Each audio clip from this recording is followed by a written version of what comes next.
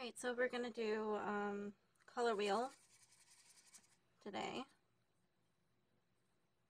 So what you're going to need is your sheet. The link is in the description box at the bottom and below.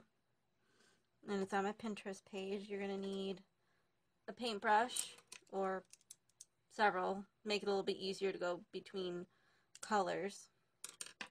Then you're going to need your white and black. You can get basics. They're really nice to play around with. Because if this is just kind of like, oh, I want to try this for fun, go with basics or even just little tubes, little 2-ounce bottles. Then you're going to need your primary colors, which is your red, yellow, and blue. Doesn't matter what colors or what hues, just need those 3 colors plus the black and white.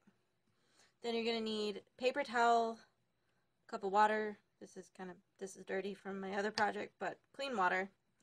And then a piece of cardboard, paper, plate, piece of paper, something to kind of do all your mixing on. I think maybe like a piece of paper or 2 would probably be good. And then you're all set. Colors, and put them out on your board. Your red, blue, yellow, black, and white. And your primary colors is your red, your blue, and your yellow. What you're going to first do is take your colors and put them into your primary boxes. And then place those colors, those primary colors, right into the circles exactly where I'm putting them.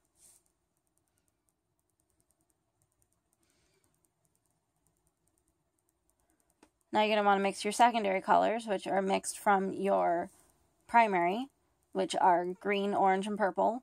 You're going to put them into your secondary boxes as well as into your color wheel there, into the same spots that I'm putting them in.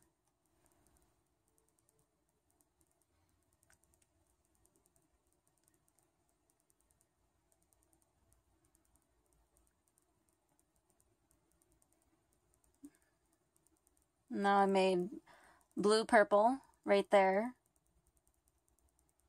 The magenta, which is more red than purple. And then I'm making a purple, which is more of a mixture of both red and blue, half and half, basically.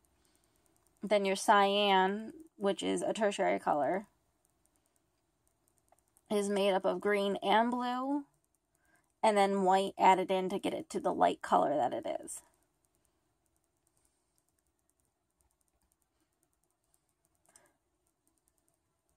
And as you can see, I didn't follow along. I just put it into the color and not into my little boxes.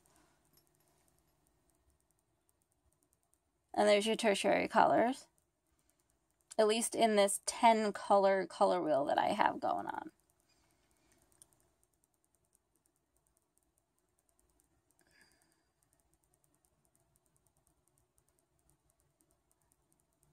Okay, then we're going to do monochromatic, which is you take one color, which is what mono means is one, and have it go from black to, say, a bright red to a pure white in a gradient. Complementary just means that the colors that are opposite on the color wheel pop.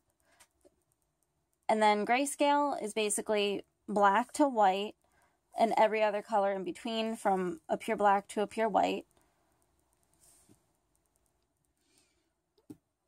And mixing how much white you want to go for each step. Then your tint, tone, and shade. Take your red, put it in your middle box, and put black, gray, and white up in your top boxes. Now, adding white to the color will make it your tint. Adding gray to your color will make it your tone, and then adding black to your color will make it your shade. Now let's paint a still life, which is just a circle and the cube on a table. Now it's a red circle or red ball, because it's not a circle, so when you're painting something, you're trying to make it look 3D on a 2D surface, so you want to use the term cube instead of, well, cube is for a square. I mean, a sphere is for a circle. And here I'm using red and blue, which are opposite on the color wheel. So they'll pop out. And currently I'm using a dark blue on the side, mixed with black and blue. And then the top is white and blue, so it's highlighted. And then just straight blue on the front face. I'm trying to mix it so it blends a little bit better on the sphere there. Now I'm trying to make a nice dark green, and I'm painting the color of the table that it's sitting on.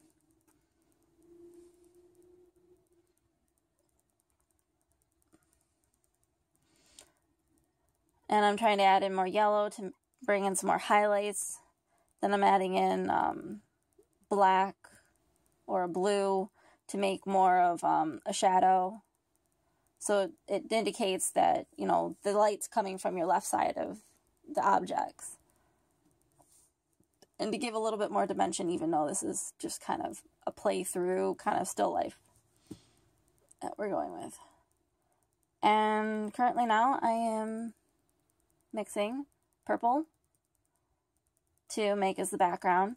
Now the background behind the table and the objects is the opposite from the color of the table, which is the green. So the background will pop, but it'll pop second from the table, from the objects.